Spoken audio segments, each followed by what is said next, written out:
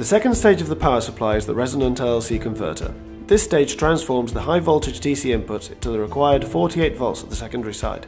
The LLC converter is controlled by the MP023 our new compact, powerful and easily configured LLC controller. A flyback converter is used to generate the supply voltage for the different ICs that make up the system. It's controlled by the MP023, our primary side flyback controller with an integrated transistor, 27800, our low-power, high-performance digital isolator. These elements make up a high-performance LLC filtering stage, which is able to maintain a stable output voltage even during large load variations.